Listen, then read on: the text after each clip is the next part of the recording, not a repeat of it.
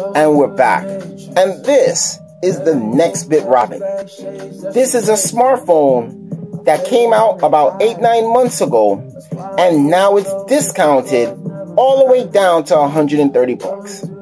Now, a lot of people say this is an ugly phone, and that's why we're going to fix that right now with a Dbrand skin.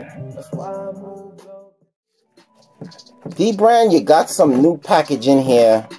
We like that. So that's everything in the little bag,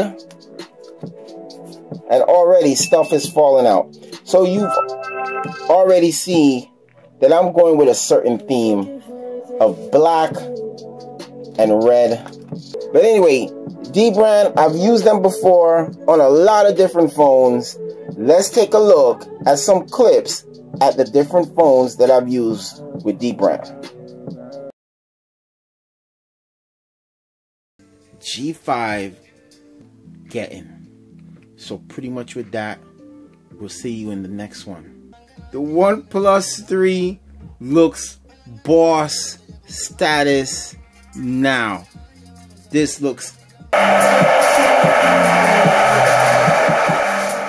Now this is just the back, and we have the red to cover the bezels, you can say, and the red for the logo. So let's get this together. But look at this, man. I really do like the look of the phone. But for the people that don't like it, I understand. So far, it's not a bad look, man. You have to admit, this machine look good. And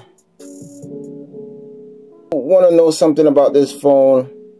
This phone runs so smooth. Very smooth.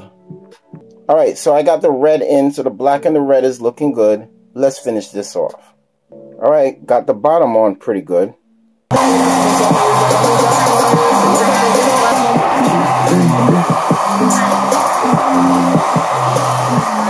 gotta say, this is looking hot. The red and the black theme really looks good on this phone. So you guys tell me in the comments, did this make this Nextbit Robin look a little bit better in a lot of you guys' eyes? Because I think it looks on point. So Dbrand, you've done it again. You took a questionable looking phone and make it look, the Nextbit Robin just looks absolutely hot. This is on point. These are the M1s. I'll leave the link in the video at the bottom for this, but this is a wicked combination.